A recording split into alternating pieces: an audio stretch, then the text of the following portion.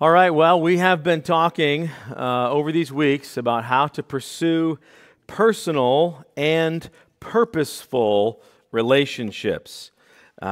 Relationships that are not shallow or trivial, and relationships that can move people mutually toward Christ. These kinds of relationships are commanded in the Bible by the use of a repeated phrase, one another.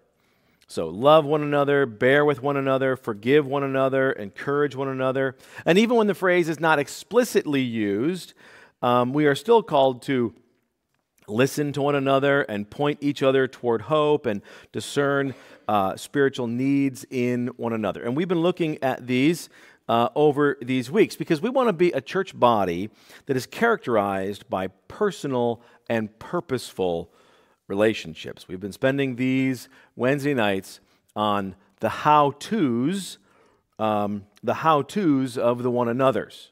And so tonight we're going to look at one more of those. And it is found and exemplified in Scripture in multiple places, but none more explicit than in James 5:13. You see that, is it 16 or 13? I think it's 16, actually. None more explicit than in James 5:16. It says, "Therefore, confess your sins to one another and pray for one another that you may be healed. The prayer of a righteous person has great power as it is working." Now, in this passage, there's actually two one another's. We're only going to look at one of them tonight, and it's the second one of the pair, and that is pray for one another. We are called to pray for one another. This probably comes as no surprise to many of you. Praying for one another is common practice within churches and church families. Sharing prayer requests and keeping prayer lists or prayer journals with people's names and needs associated with them is regular practice. But how should we be praying for one another? How should we be doing that? Just because churches are doing or have been doing something for a long time doesn't mean that it's been done right. It's good to question what we do and hold it up to the Word of God. We may find that it lines up just fine with the Bible, or we may find that there is disagreement between commandment and custom, between doctrine and doing, between the Word and the work. Well, in that case, we are obligated to change what we do, regardless of how accustomed we are or have become in doing it. Or if we're not doing it, then we ought to begin doing it. So let's get into this. What does Scripture say about how to pray for one another? Well, the first one that I want to share with you really comes from this verse in James, and that is pray for material and physical needs. Material and physical needs. Now, this verse has traditionally, and probably in the vast majority, been interpreted as a call to pray for physical healing. Now, I'm just going to briefly touch on this. There is some question as to if that is exactly what it's saying, or if that is simply what it could be saying. So I would say that we are within a majority percentage that it might be saying that. So we'll just leave it right there. But then in addition to that, certainly the Lord's Prayer contains the line, "Give us today our daily bread." Now, it is appropriate to pray for material needs that God would provide and for physical health. But there are a couple of critical understandings that we must keep straight about prayer that I think are going to help us have a measured approach to this first point of praying for material and physical needs. Now, the first is this: prayer is not a means to get God to do what we want. Prayer is not a means to get God to do what we want. All right? We do not go to God in prayer to convince or persuade or to badger Him enough to give us what we want. That is not what prayer is for. It is not what prayer is about. Prayer is not about trying to get God onto our agenda, but rather it is more about us getting on God's agenda. You see, when we pray, and especially when we pray repeatedly, we have the benefit, and I think this is part of the benefit, we have the benefit of hearing the words come out of our mouth, right? And we are promised that those words, or those thoughts, I should say, perhaps, are heard by the holy God of the universe and our King and Creator. Now, as we consider that, we ought to carefully and humbly regard what requests we make of Him.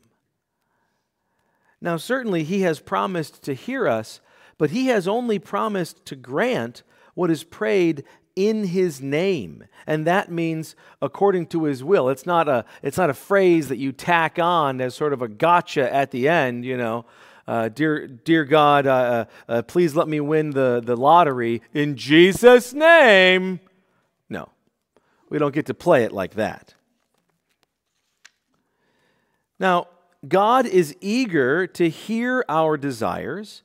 He wants to hear what is on our hearts. But as we repeatedly cry out to Him, it should shape our desires. As we hear these requests going before the King of the universe, it should shape them into His desires. And then ultimately, we should be more than satisfied to pray like Jesus, not my will, but yours be done. Prayer is not about going to the Lord to get Him to do what we want. It could be said that prayer is the means by which we shape our wants into His. Now, the second important and critical truth to understand, particularly in regard to this first point, that prayer, to pray for material and physical needs, is that this kind of prayer is the exception and not the rule in Scripture. This kind of prayer, praying for material needs, praying for physical needs or physical health, is the exception and not the rule.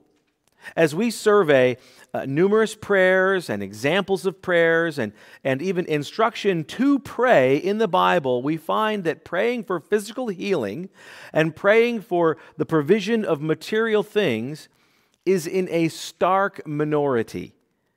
Overwhelmingly, the prayers recorded for us have to do with issues far different than material possessions and physical health, and I would argue far more important.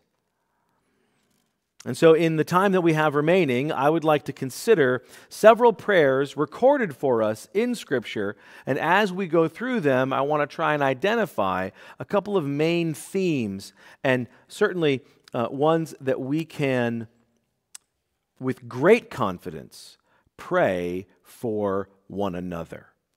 And so I invite you to take that second sheet that I gave you that has these verses on them, and we can look at them. And the Scriptures are listed here on the page. So if you want to jot some notes there, you can. Otherwise, we're just going to go through these.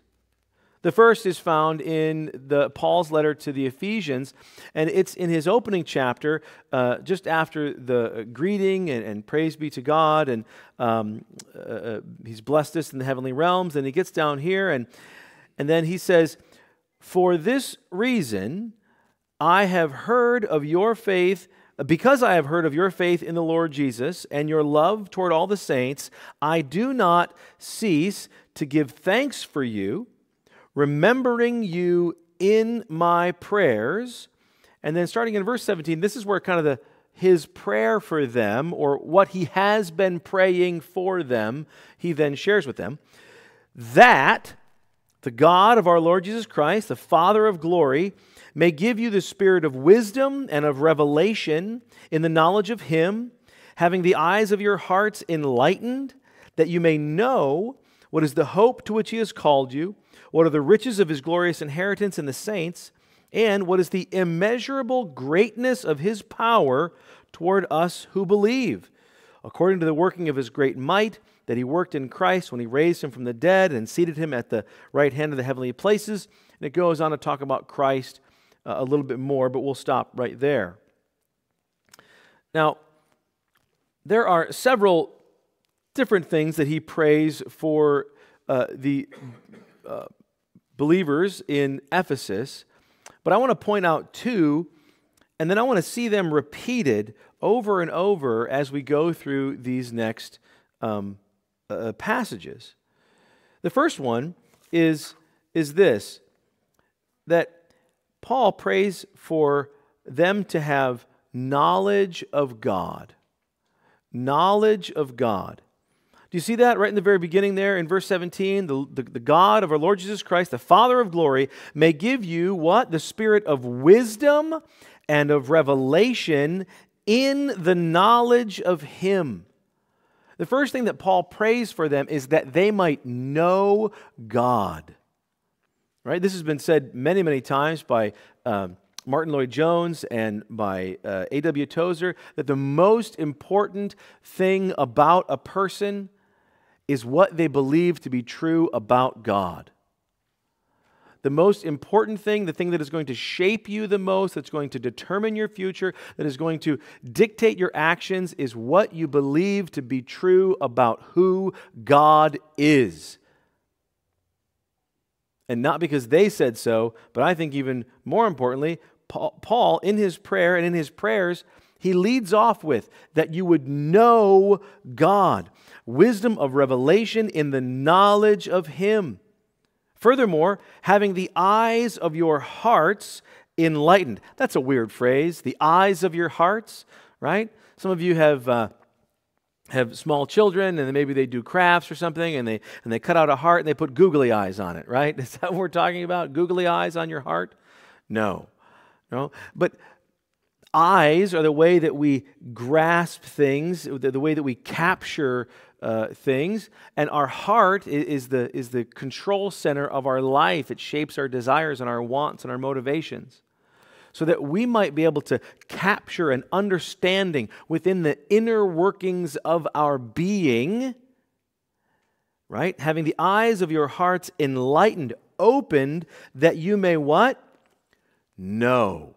That you may know the hope to which He has called you, the riches of His glorious inheritance in the saints, right? So Paul begins by praying that they would have a knowledge of God. And not only who He is, but what He does as well. Now this continues, in fact, in verse 19, we see that the eyes of your heart may be enlightened to know the hope, to know the riches, and to know what is the immeasurable greatness of His power toward us who believe. Or other translations also say, in us who believe, right? Or for us, through us. So the second, which number 3 on your page, but the second of this pair is to pray for strength to walk in righteousness and love, right? Paul prays that they might have a knowledge of the immeasurable greatness of His power for believers, the same power that raised Christ from the dead. Now, if we don't move on, we might run out of time, so let's move on. Now, in the same letter to the Ephesians, he breaks into prayer again. Okay? And this is in chapter 3 now, starting in verse 14. And he says, it's for this reason. Now, he had just got done in chapter 2 talking about a wonderful discourse on the gospel, right? And he says, now for this reason I bow my knees before the Father, whom every family in heaven and on earth is named, that according to the riches of his glory he may grant you to be what? Strengthened. There it is. Strengthened with power through his Spirit in your inner being, so that Christ may dwell in your hearts through faith, and that you might be rooted and grounded in love. So again, he's praying that they might have strength to walk in love. And then what's it say? In verse 18, also that you may have strength to what? Comprehend, to know with all the saints what is the breadth and the length and the height and the depth, and to know the love of Christ that surpasses knowledge, that you may be filled with all the fullness of God. So again, in this same letter to this same audience, he prays for the exact same thing. He prays that they might know God, they might know his love, and they might be strengthened to walk in love. All right, let's consider the next one. Let's consider Colossians chapter 1. Now, this is to a different church, right? In different circumstances. And in chapter 1, this is Paul's typical pattern. He has a introduction and a brief greeting, and barring any other important things to mention, he usually informs them of how he has been praying for them. And so, from the day we heard, we have not ceased to pray for you, asking that you might be filled with what? The knowledge of his will in all spiritual wisdom and understanding. Right? So that they might know God. That they might be growing in their knowledge and wisdom and understanding of who God is. And verse 10 almost gives it away before it really uses the word, so as to what? Walk in a manner worthy of the Lord, pleasing him, bearing fruit in every good work, and increasing in the knowledge of God. And then 11 says what? Being strengthened with all power, according to his glorious might, for all endurance and patience with joy, giving thanks to the Father who qualified you. Now, I could probably also say, pray that they would be grateful or have gratitude as well. That seems to be a recurring theme, but not in all of these. And so I wanted to narrow in on just the main two. And so we see it again. Paul prays that they would know who God is and that they would be strengthened to walk in righteousness and in love. Let's look to Philippians now. Again, a different group of people in different situations, right? In a different setting, in different circumstances. And yet, what do we see? In verse 9, and it is my prayer that your love may abound more and more with what?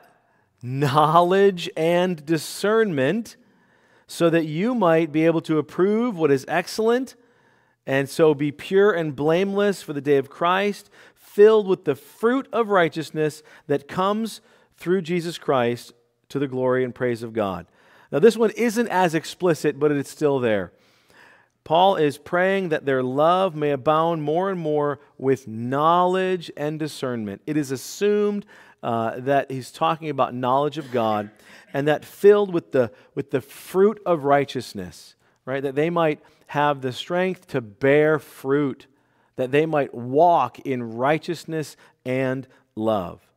Now, I particularly included Philippians because later in Philippians, in fact, just after this and then later in a couple chapters, I want to compare Paul's attitude toward material things and temporal circumstances. Okay? And I say that because, and I don't want to spoil the ending too much, but I say that because if left unchecked, I think that our tendency is to focus our prayers on the physical things, the temporal things. And I want you to see, even though Paul is enduring some pretty serious circumstances, what is his attitude? And how does he pray about those things? Well, let's look down here in Philippians 1:19 through 21.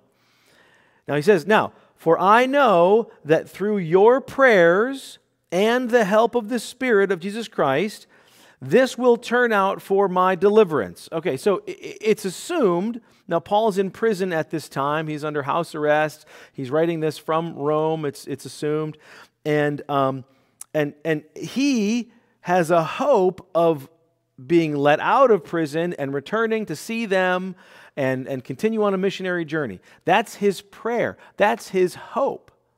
Okay, that's his desire. When he first got locked up, I'm sure his first desire was, God, you got to get me out of here. You know? But let's see if that's just where he lands. So, through your prayers and the help of the Spirit, this will turn out for my deliverance. What does he mean by deliverance, right? It's my eager expectation and hope that I will not be ashamed, but that with full courage, now as always, Christ will be honored in my body, whether by life or death. For to me, to live is Christ, and to die is gain. What we read there, does Paul seem desperate that he has to get out of prison? Is Paul desperate that God would do what Paul wants God to do? God, you got to get me out of here. You got to get me out. Everybody's got to start praying. You got to get me out of here. No. He says, pray that I might have sufficient courage. Sufficient courage that I will not be ashamed. And that however this turns out, it's for my deliverance. I'll either be let out or I will die and I will be face to face with my Savior. But either way, to live is Christ and to die is gain. Now, Paul goes on from here and he talks about how he's torn between the two, and he's like, look, to die and get out of here, oh man, life's been tough. I'm ready. But if I got to stay, it'll be fruitful labor for me. That's fine. But either way, I'm fine. He is not obsessed. He is not desperate. He is not overwhelmed. He is not hyper-focused on the temporal issues. He's like, if you're going to pray for me, pray that I won't be ashamed. Pray that I'll remain faithful. Now, let's look in chapter 4 of Philippians. Now, he's talking about, he's thanking them for their gift. They as a church sent a gift to him, and he's like, hey, thank you, this is great, I appreciate it. But really, it's not about me. You don't have to worry about me, because I have learned that in whatever situation, how to be content. Right, verse 11. Now, verse 12. I know how to be brought low, and I know how to abound. In every circumstances, I've learned the secret of facing plenty and hunger, abundance and need. It's this: I can do all things through Him who strengthens me. Right? This isn't about climbing a mountain. This isn't about some feat of strength. This is about enduring when things don't go the way that you wish. What is Paul's attitude toward material needs? Not the most important thing. Whatever God has me to face, I will face it in the strength that He provides for me to walk in righteousness and love. Now, as we wrap up, I want to leave you with a couple of things to ponder as you seek to apply this to your own lives and relationships. Okay? The first is this: what we pray for reveals to us what is most important to us. That's quoted by a very famous theologian there. No, it was me. It was me. No, I think that captures well this sentiment, right?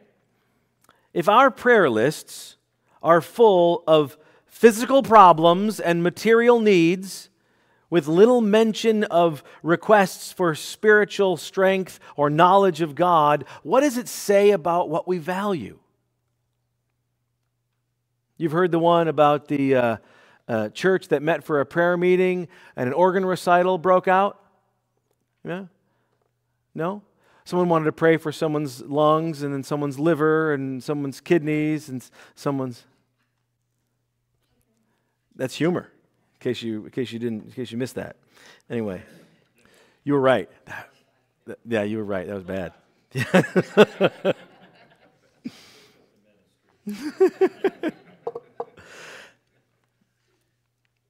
What does it say about what we value when the only thing that we pray about, the only thing that makes up our prayer lists, are physical and material needs? When you hear of a need or when you hear of someone experiencing some suffering, where does your mind go first? That the suffering would stop? That the illness would be healed? Or that this person might do all things through Christ who provides the strength? Now, at Solid Rock, we keep and we publish an ongoing prayer list that, yes, is largely made up of those people who are enduring some kind of suffering, be it physical or material needs or whatever.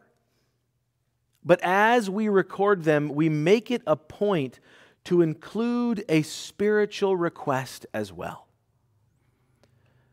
We list what they're going through. And certainly it is our desire, and God is eager to hear our desires and where our hearts are. And God, yes, if it be your will, please heal, please provide, please give relief. But God, more importantly, will you provide comfort and wisdom and patience and peace and encouragement? And will you help them to trust you? And will they come to a knowledge of the gospel? So as you keep your prayer list and as you pray for one another, be sure not to simply list the ailment or the material need, but pray for the corresponding spiritual need as well. Let's pray. Father, we do ask that you would do a work in our hearts, that you would increase our knowledge of who you are. Lord, that our desires would become transformed and they would be shaped into your desires, so that even our first inclination when we hear of suffering might be the spiritual side, the spiritual need, that we might be able to echo Paul and say, whatever, life, death, hungry, full, rich or broke, we do it all through Christ. And God, we also pray for strength. Strength to endure, strength to have patience and wisdom to come alongside one another as we seek to minister alongside each other, as we seek to pursue personal and purposeful relationships in this body of Christ that you've given us. In Jesus' name, amen.